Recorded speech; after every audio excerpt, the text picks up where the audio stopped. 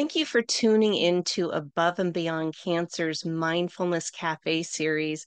We really do appreciate you being here because you're taking time out for your self-care. And that's what this series was created for, was to expand your mindfulness of these practices to promote your well-being. And speaking of mindfulness, let's be a little mindful of why you're showing up here.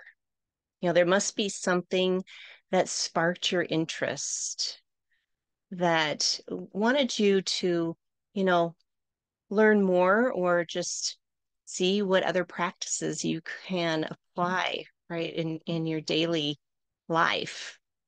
And this is what life's all about, right? Being curious and exploring. And that then promotes your own wellness. Yeah. And I just want to go over also what mindfulness really is. And it encompasses two key ingredients, and that's awareness and acceptance. Awareness is the knowledge and the ability to focus attention on one's inner processes and experiences, such as experiencing this present moment right now here with me. Are you here with me? And then the other component is acceptance. It's the ability to observe and accept rather than judge or avoid, those streams of thoughts that we have, or even your current situation, which can be challenging, right? When you feel that you have no control over what's happening in your life or even changes with your body. And this is why Above and Beyond Cancer was founded, to support those who have been touched by cancer.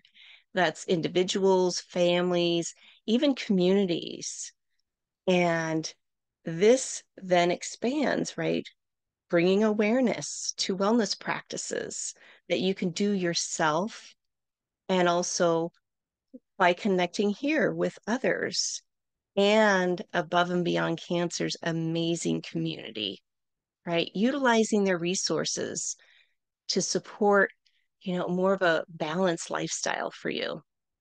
So, speaking of balancing, this episode is about resourcing, and that's finding a place either within or an external resource to bring balance back to the mind and body. And so that way you can experience that relaxation response that we've talked about in previous episodes, right? That rest and digest as we're working in the parasympathetic nervous system. And again, I have to ask, why is this important? Why are we here? Well, there's so much happening in our lives, right? Things in the world, digitally, and it just all the obligations that we put ourselves up to, right? So, with all of this happening, our nervous system is activated, and that's the sympathetic nervous system: fight, flight, freeze, go, go, go, go, or shut down. It's just overwhelming. And so, when we're in the parasympathetic nervous system, then we can relax. Your heart rate can lower, we can get better sleep, better digestion, and our cells can regenerate. And it's just simply magical, our bodies. So, how do we switch this off, right? That sympathetic nervous system to the parasympathetic? Well, it's through these mindfulness practices that we're doing here, such as the breathing techniques we explored in day one, the self-awareness with the self-massage in episode 2. And then episode 3 was the body movement and breathing with chair yoga. So check those out if you haven't had a chance to. And all these practices are very subtle, right? To show you the impact they have on your mind and body. And to do that, just to show your impact of that, we're going to check your resting heart rate before and after this experience. And so it only takes 15 seconds. If you've done this before, then you know what to expect. And it won't take that long and it's painless. So, to measure your heart rate, simply check your pulse by placing your index finger and your third finger on your neck on the side of your windpipe. I like to kind of follow my jawline and just bring it down there. And soon you can feel that pulse. Or you can check your wrist right here, placing two fingers between the bone and tendon of your radial artery, located on the thumb side of your wrist. And so I have a timer here that I'm going to turn on. So that way you don't have to worry about keeping time with this. So just pulling up my timer really quick and getting your pulse and start.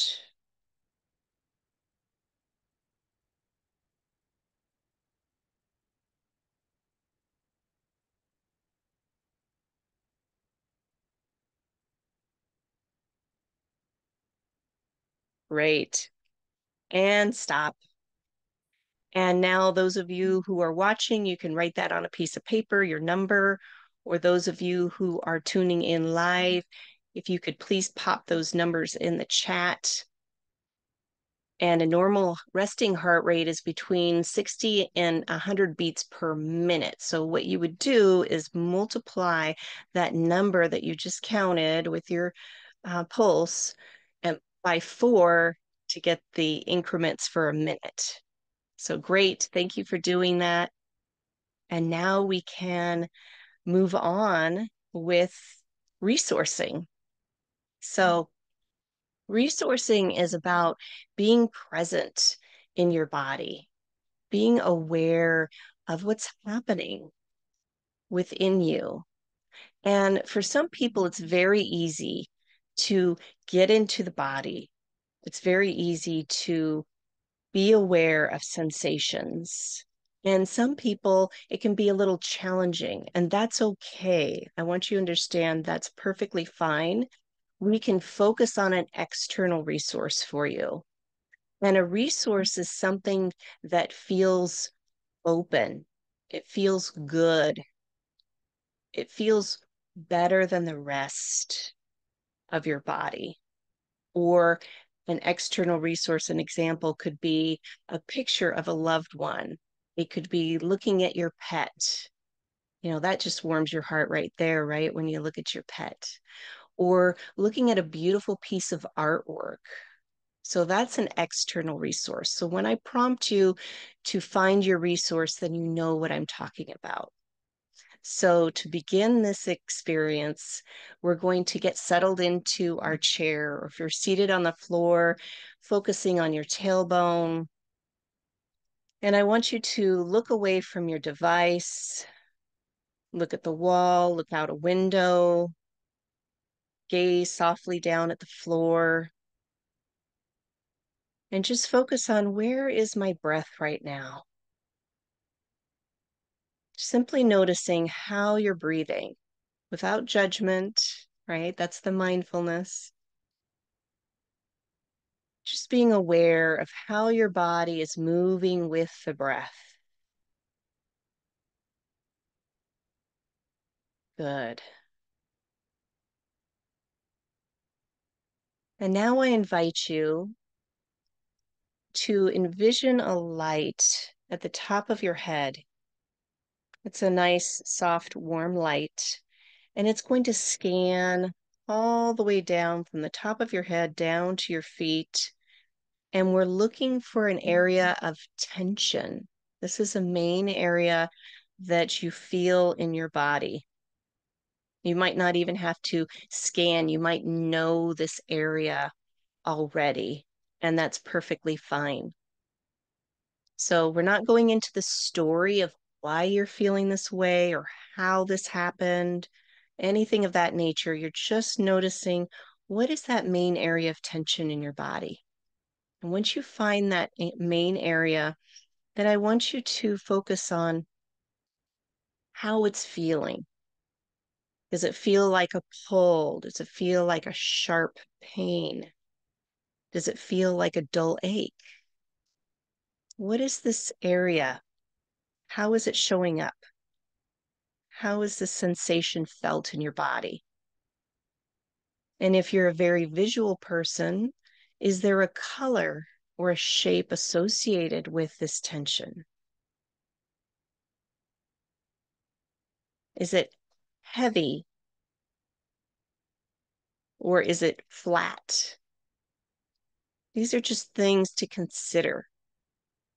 And also, it helps you to focus on this tension in your body as an external instead of this is happening to me chronically all the time, right? We can see it for what it is, this tension.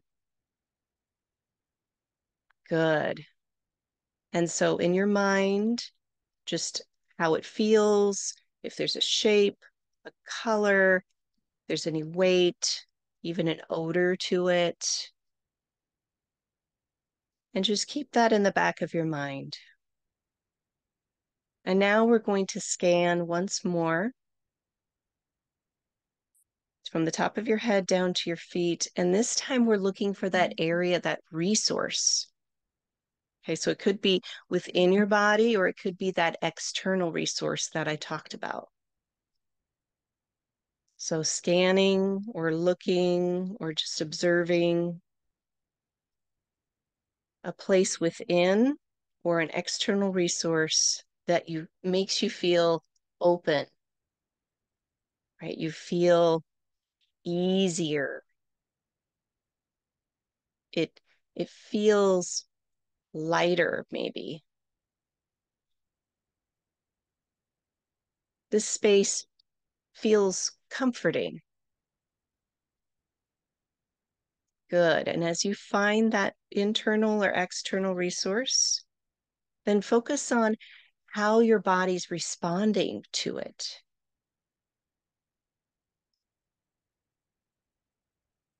And you can even place your hand where you're feeling that response, noticing is there a color or a shape?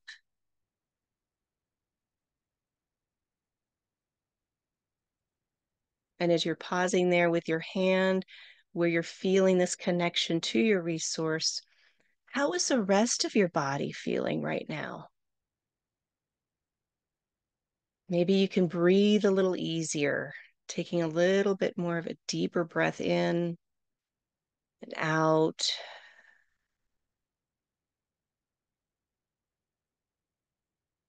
Yeah, seeing if you can expand that resource, that feeling, that sensation just a little bit more, right? Wherever you're feeling that in your body, see if you can expand that a little bit more.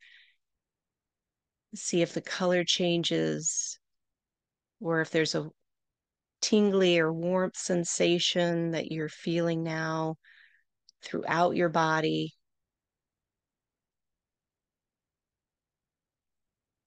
Yeah, just being here with that resource,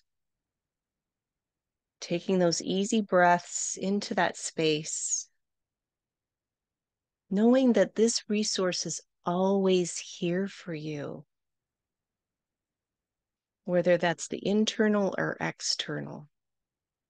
And some days you'll find it easy to find an internal resource, and other days, maybe not so much. So that's why it's important to also focus on an external resource. And as you're pausing here, breathing in with that sensation, that feeling, or even just feeling your hand there, knowing that you're there for you. That's also a beautiful resource. And now I invite you to check back in with that tension that you were feeling earlier. How is it feeling now? Has it eased a little bit? Maybe it's not as sharp or as heavy. How about the color? Has the color changed with that tension? Again, this takes practice, but if you can visualize your resource and that tension and see maybe how they're interacting.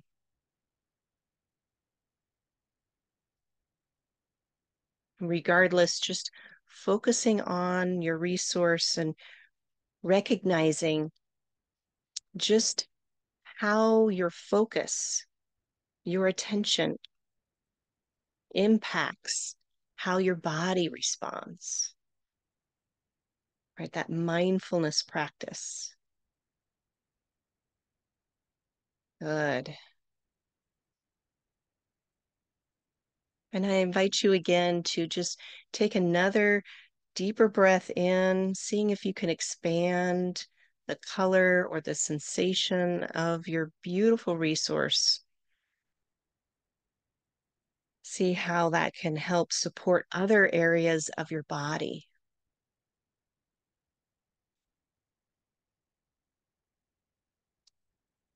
Our bodies are amazing things. It's a beautiful container to support you. It's always there for you. We just tend to forget. So another nice breath in and out, really feeling the weight of your body sitting there. Again, reminding yourself that you can tune into this resource anytime, anywhere. And this will help balance, right, the tensions, maybe even your thoughts, that overstimulation of thoughts that we have when we do feel all those sensations in our bodies. Good. And now bringing yourself back, feeling your feet on the floor or your tailbone on the cushion,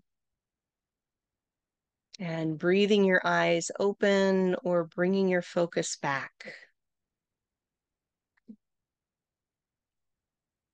And once again, we will check your resting heart rate.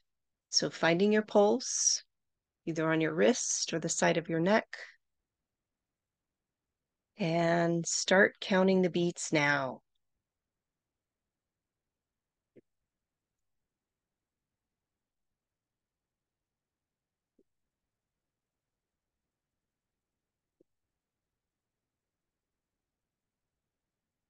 And stop. And if you can write that number down on a piece of paper or pop that number in the chat if you're watching with me here live.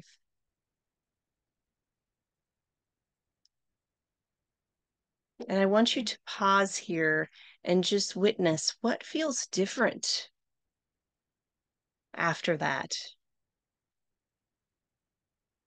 Not just how your mind feels different, but how is your body feeling?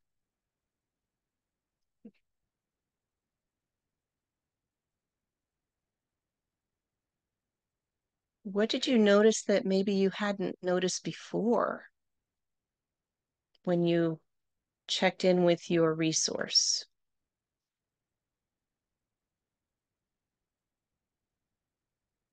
What was your resource even?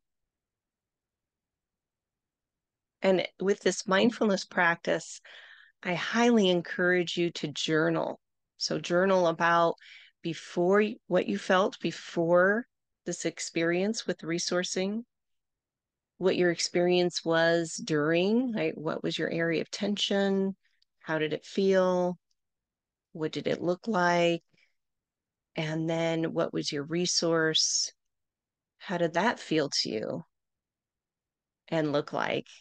And then when you tune back into your tension, how did that shift for you? Or did it stay the same? And that's okay too, right? This is just a different technique, a tool to get you tuned into your body. Yeah, so when we journal or we be our when we are more mindful about it and journaling, then that really sets it into our minds, our brains of, oh, this was good. I enjoyed it. I want more of this. Or how can I use this resourcing when I'm feeling overwhelmed or anxiety, when I'm out in the world, or when something just overwhelming comes over me and I feel like I'm spiraling. You know, your body is here for you. Even though it might feel like things are a little wonky, shifting your attention, your focus on what feels better, even if it's a little pinky or an earlobe. What feels better? What feels more open or easier than the rest of me? Then that helps to dissipate that tension and that pulling or whatever that sensation you felt. So how was that for you? We have a few people here on the live call. If you would like to unmute yourself and share, as sharing is caring, because other people probably have experienced the same thing as you, and it just helps to validate that I'm not crazy in my head of this resource and this tension. And that was kind of weird. If this is something that's new to you, it might feel that way. It might feel a little awkward or uncertain of just what happened because we're usually outside of our bodies, right? So, yeah, if anyone would like to share here about their experience, even So when putting it in the chat. Oh, Tony, yes. going to say when I came onto the call, I talked about my ability to shift my energy, but and we do have that. And my resource was really mental, like my brain and mind is my resource. As I did that exercise, I would say my area was in my shoulders where I carried my tension, and the word I would use to describe after the exercise is mellow. So everything just kind of mellowed out and just ease. I didn't want to open my eyes, and I'm gonna go back to closing them now. Oh, thank you, Tony, for sharing your experience. Yeah, we all tend to carry a lot of tension here in the shoulders or in our heads because we're constantly looking or we're thinking we have to carry everything and do, or hunched over as we're on these electronic devices. So I really enjoyed hearing how you were able to, find that resource and kind of melt that tension in your shoulders. Thank you, Tony. You're welcome. Cynthia, I see that you're unmuted. Yeah, I had some issues with my feet. I don't know if it's like a pulsating whatever, whatever.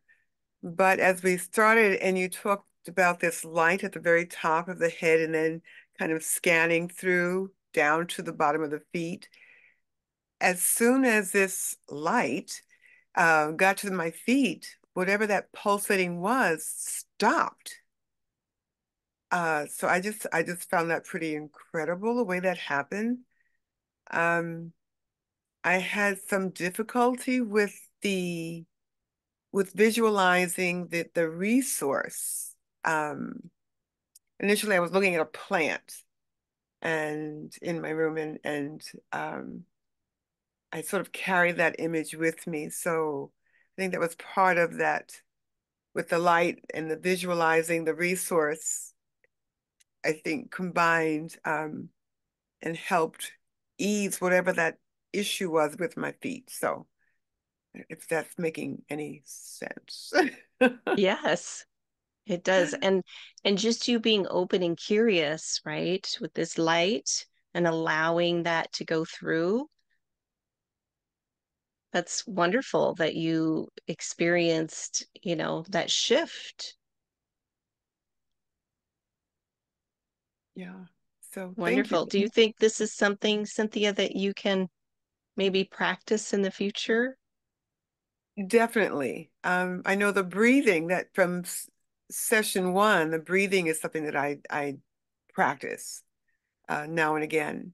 But this one, yeah, there were several. These last three, well, now the fourth one, are definitely things that I could begin to practice and have begun to practice. So yes, thank you. Oh, you're most welcome, Cynthia. And um, Antonia says, energy flows where attention goes. Thank you so much.